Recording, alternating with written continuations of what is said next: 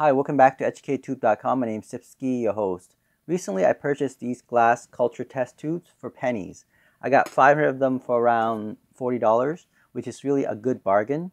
The issue with them is that around 5 to 10% of them do have cracks and they are broken, as you can see here.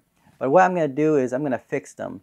There's two ways to fix these. One is that if it's just the rim part here that is cracked, we can just heat it up with a propane tank.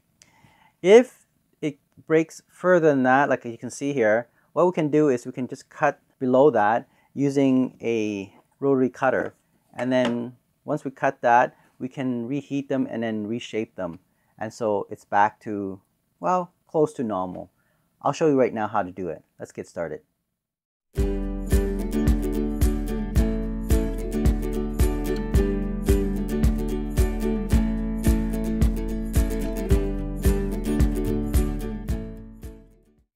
Before we start, make sure you wear your safety glasses. Let's turn it on, the propane tank. This is a portable small one. This is a 16-ounce propane tank.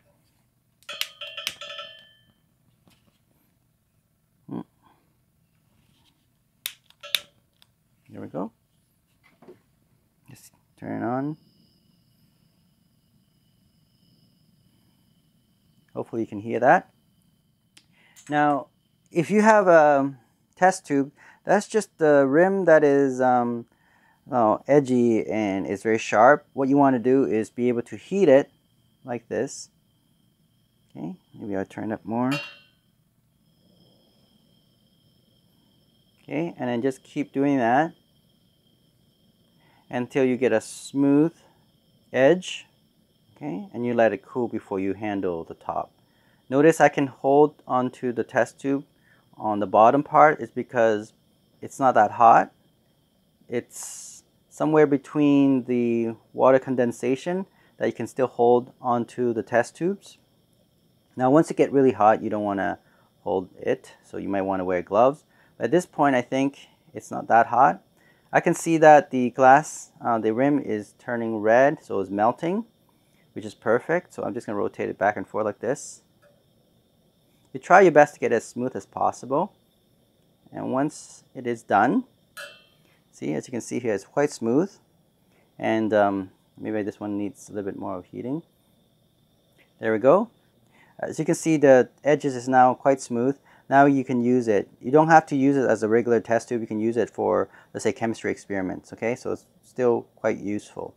So don't throw these borosilicate test tube away, because you can still melt it down, at least the edges, right, and can be reused again. Now let me show you that some of them are quite bad, like this one here. Let me just turn this off first. All right, you can see this one is pretty bad. It's cracked all the way down to here. What I want to do is I want to be able to just cut around below that crack and then form a nice rim or edges, and then we can then reheat it to smooth that out. Okay, let me show you right now. So what we're going to do is we're going to use this rotary cutter to cut below that crack there and form a nice smooth rim, and then we're going to heat it up so that the rim is not too sharp and make it smooth. Okay, so let's do that first step.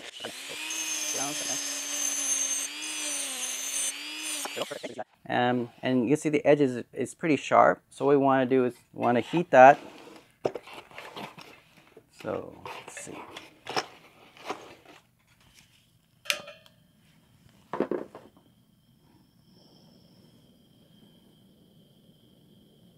And then you want to smooth the edges.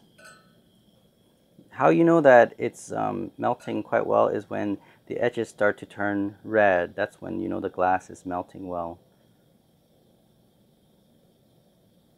So here I can see the edges is actually turning red, the rim part, and I'm just rotating back and forth to allow the glass to melt smoothly.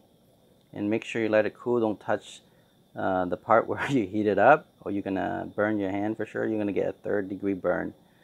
All right, so to let it cool for at least 10 minutes. Okay, I can see it's turning red on the edges, which is really good indication that it's smoothing out.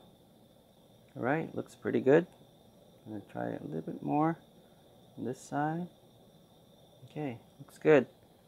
All right, so if you enjoyed this video, don't forget to subscribe and give me a little heart of appreciation. I'll see you soon. Bye.